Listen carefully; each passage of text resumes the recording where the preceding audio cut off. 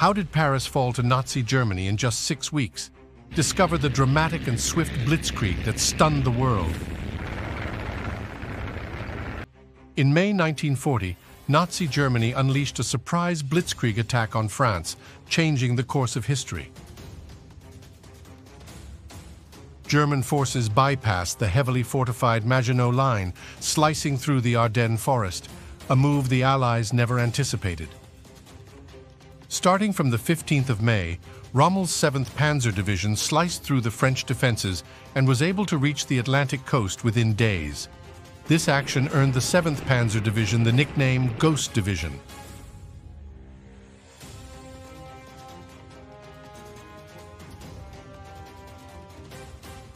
On the 17th of May, this division claimed to have made 10,000 prisoners against only 36 losses.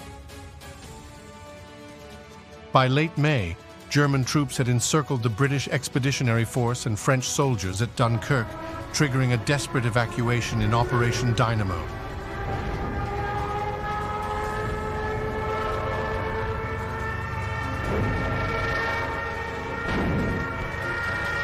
During the operations in Belgium and northern France, the French and British Army combined had lost 61 divisions.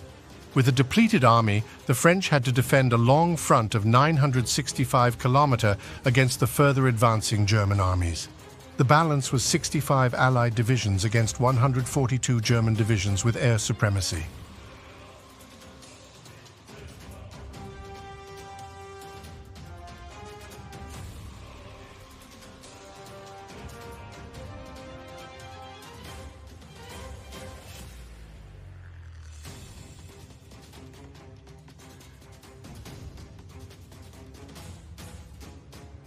Even though the French were outnumbered, they did put up good defensive fights, but the situation could no longer be saved. It took the Wehrmacht 3 days to break the defense.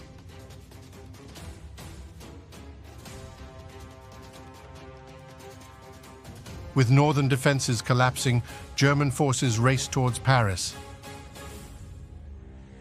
Chaos erupted as millions of refugees fled the advancing troops.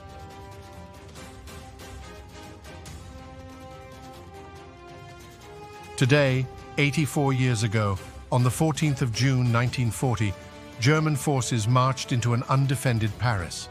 The French government had already declared it an open city to avoid destruction.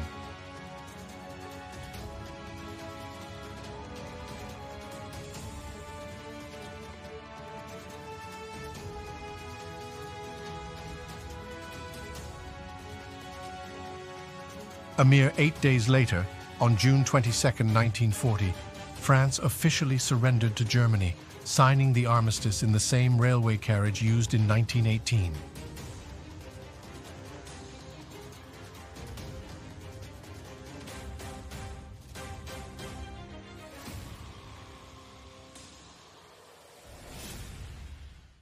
The fall of Paris marked a pivotal moment in World War II, leading to years of occupation. From Blitzkrieg to surrender, the fall of Paris in 1940 was a breathtakingly rapid conquest. Subscribe for more compelling historical insights.